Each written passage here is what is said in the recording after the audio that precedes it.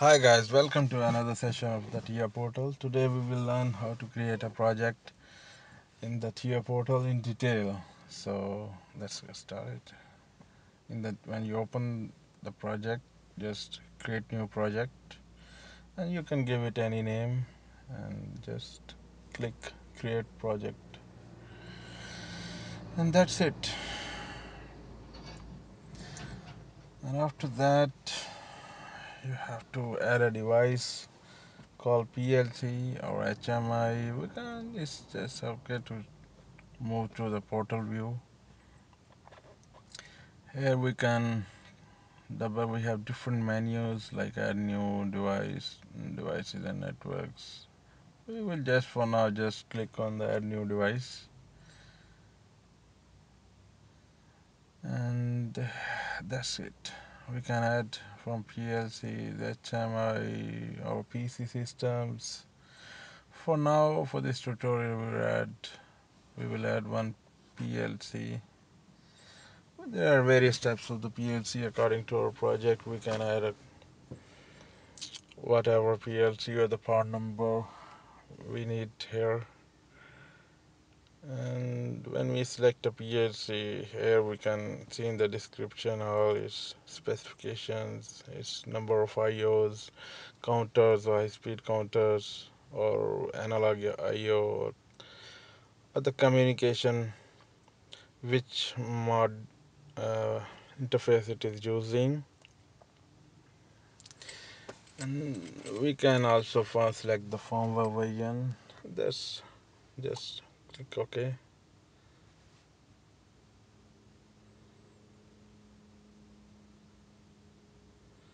Wait a minute. Yeah, that's we have added our PLC here. And if you expand our PLC, now you can see we have device configuration, diagnostics. We can add our programming blocks. We can see the PLC tags here.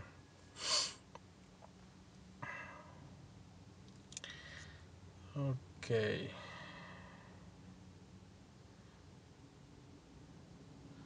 As we have already opened the PLC configuration or the device configuration, here is the rack of the PLC. We can add our IO devices, IO cards, here analog output, communication boards. For now, I will add one digital input card here. Any random, and let me add one more digital output card here.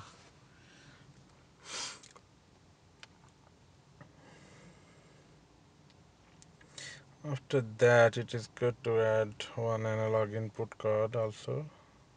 I will go with the 4 analog inputs and one analog output card.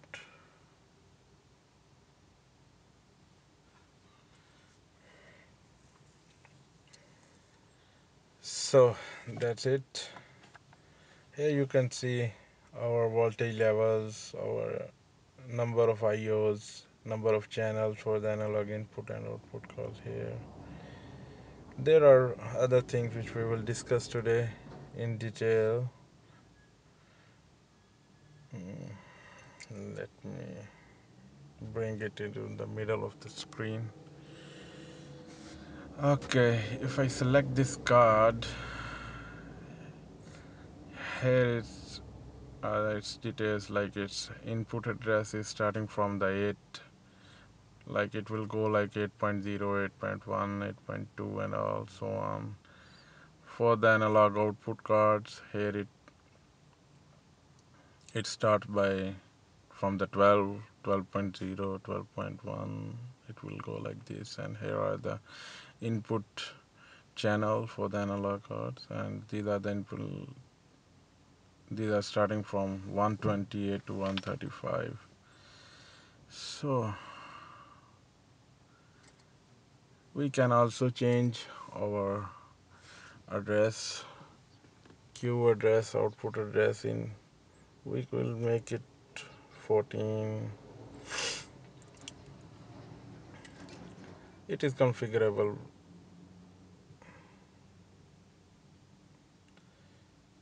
And if I select my PLC, here it is showing that its I address is starting from 0.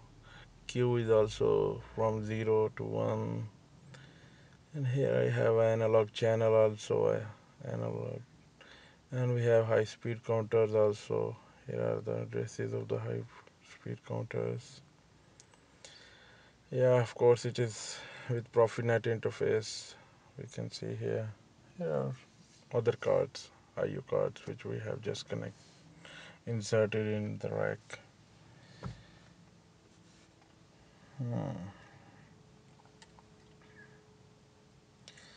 So let me expand its menu of the PLC.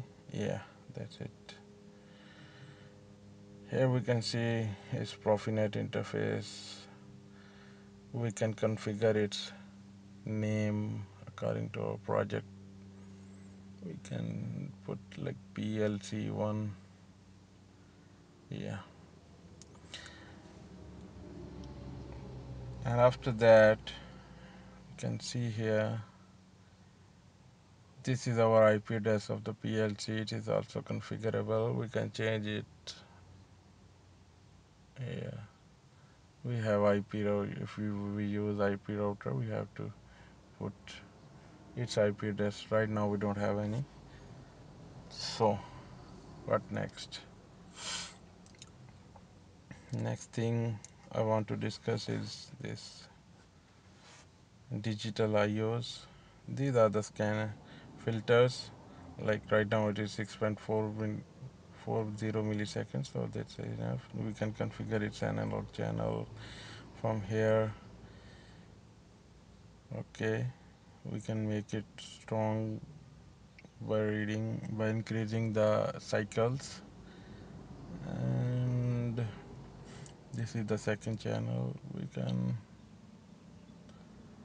And the other thing I want to discuss with you is this system and clock memory. This is the system and the memory, and we can enable this one. These are the bits which will be now reserved for the PLC functions. Like you can see, M1.0 is for the first scan. It will be high in only first scan. Always true is M1.2, and 1.3 will be always false. We can enable the clock bits also. Here are the some of the, you can see M1 0.0 is alternating at 10 hertz or switching at 10 hertz. There are different, like M0.7 is switching at 0.5 hertz. We can use these tags in our program. Now we will go to the default tag table. So as you can see, these are the bits which we have just configured. We can use them in our program according to our needs. Sometimes we need to generate some signals. So to save our time, we can use these bits directly.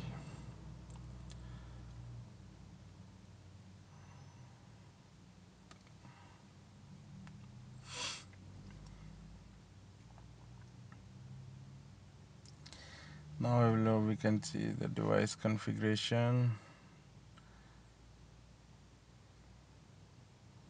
One thing I think I forgot to tell you. Yeah. Okay. Hmm. If I go to the analog input channel 0, here we can select our analog, like it is voltage signal or it is current signal. See, right now it is current 0 to 20 milliamp. Or in the channel 2, we can also change channel 3 2, sorry, yeah, this we can keep it like plus minus 5 volt. So it depends on our sensor or the transducer which we are going to connect at that particular channel. Here we go. For the programming we have to go to the main object block. So here is the network one. We can, for now we just make only one little example here. We can drag a no contact here like M0.5. So you can see this bit is now reserved for the PLC, and it is clocking at 1 hertz. So it will stay on for like 1 second and off again for the 1 second. We just connected one coil with directly to it. Here I will put again another anode contact, and we can also add one coil. Here I will put M0.2, which is clocking at 2.5 hertz.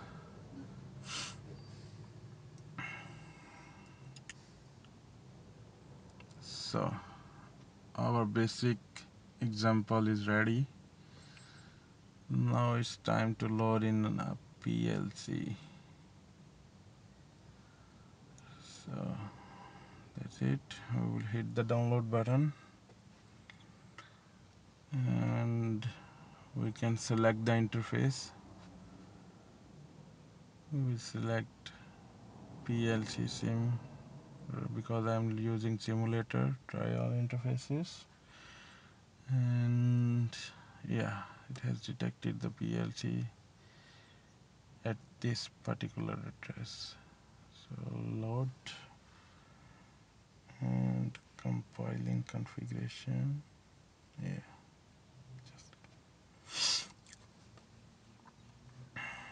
okay, we will start all the modules, and now we can go online. Yeah, just keeping this aside, and we will now go online to monitor this ladder. You can see this thing is clocking at 2.5 hertz. Okay, and this thing also. So this is the basic language. This is the basic thing how we can create our project in the TIA portal. We can go on the online diagnostics. Here you can see it is showing our online module which is connected right now.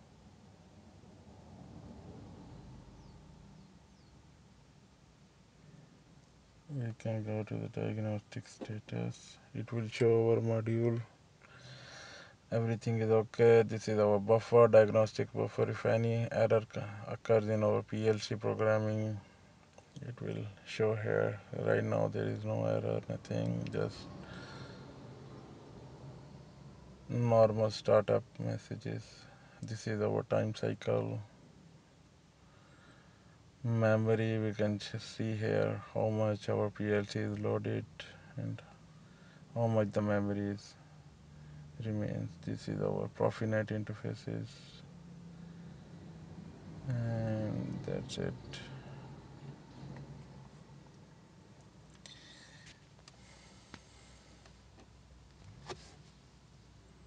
And if you go to the default tags, and if we monitor these tags, then I think there will be an interesting thing for you guys. Yeah, see this. These all the tags are now alternating or switching or going from high to low and low to high at the specific times. Like some tags are M0.0 is clocking at 10 hertz, and all these things. Now we will go offline. That's it for now. If you really like this video, please subscribe to my channel and press the bell icon to get the notifications for the new videos.